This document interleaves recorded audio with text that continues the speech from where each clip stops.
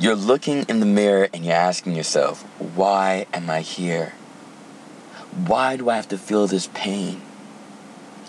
And you really start to question God. You start to question life. You know, some of us, we believe in just a being out there, so we question that being. Why did you make me the way that I am? I would have been so much better if you made me this way. I would have been so much better if you made me to think that way. I would have been so much better if you gave me a different environment. But we have to remember that God has power over the clay. Now, this is not just the clay which is your body, but this is the clay which is the world.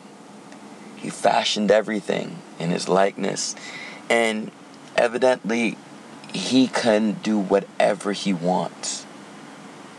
If you find favor with him, he'll find favor with you. Stay tuned for this message entitled Power Over the Clay. Disappointed. So it says here, I say the truth in Christ. And this is coming from Romans chapter 9. And it's verse 1 through 5. And it says, I say the truth in Christ. I lie not, my conscience also bearing me witness in the Holy Ghost, that I have great heaviness and continual sorrow in my heart. For I could wish that myself were accursed from Christ, from my brethren, my kinsmen according to the flesh, who are Israelites, to whom pertaineth the adoption, and the glory, and the covenants, and the giving of the law, and the service of God, and the promises, who are the fathers, and of whom, as concerning the flesh, Christ came, who is over all, God blessed forever. Amen. Now, we obviously feel the stress, right, that Paul is feeling as he even remembers and thinks about his family. He thinks about the other Israelites that are going down that same path of destruction. And he's thinking about, well, what makes me so different?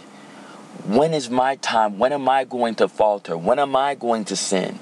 When is God going to let go of me? Because he sees, he looks, he glances in people's lives and he says, look how they think that they're living, yet they're dead. And the Holy Ghost bears witness of these things, and a great heaviness falls on Paul. Just like sometimes it falls on us because we see our brethren who we used to admire. We see that they're good in everything that they do, only for them to fall into sin. They start using drugs, start using profanity, right? They grow distant from you, no longer want to speak to you any longer. And you're thinking, well, I thought they were perfect. You know, you worship them, you idolize them. And now you're thinking, wait a second, if they had all this to offer to the world, and yet they slipped and fell, what about myself? Well, what about you? That's a good question. You have to get disappointed with this world to a point where God wouldn't get disappointed with you. If you see how easy it is to lose Christ, to lose the pathway, to lose your conscience of right and wrong, good and evil, it is up to you to hold on to God's unchanging hand. Now, don't get it confused. You can't find God, but God can find you. But once he has found you, what are you going to do? It's kind of like once you've met a millionaire, right?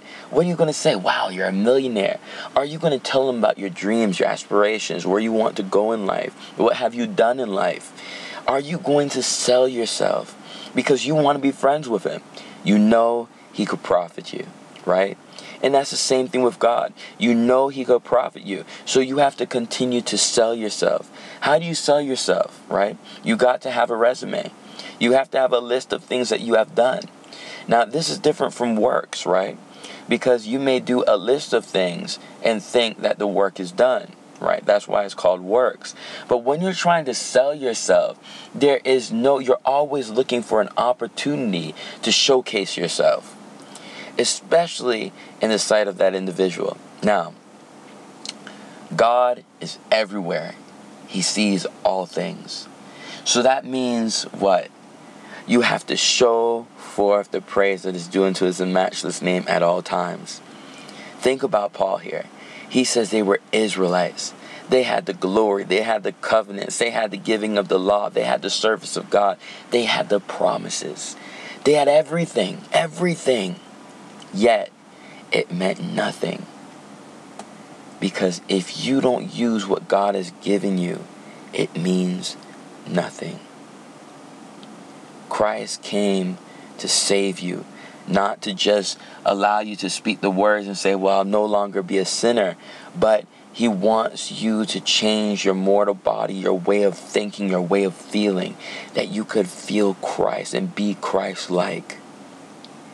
He doesn't want you to look into the mirror 5 years, 1 year, 10 years down the road and be disappointed because you're thinking about all in which you could have done, but you didn't do. You could have held your peace. You could have helped that person. You could have gone the extra mile. And you look back at these things, when you see God's glory, when you see him come back for us, I hope that you're not going to be disappointed. I hope that you'll be able to receive him with open arms, seeing that you've done everything possible to hold on to him. And that's where mercy starts to step in.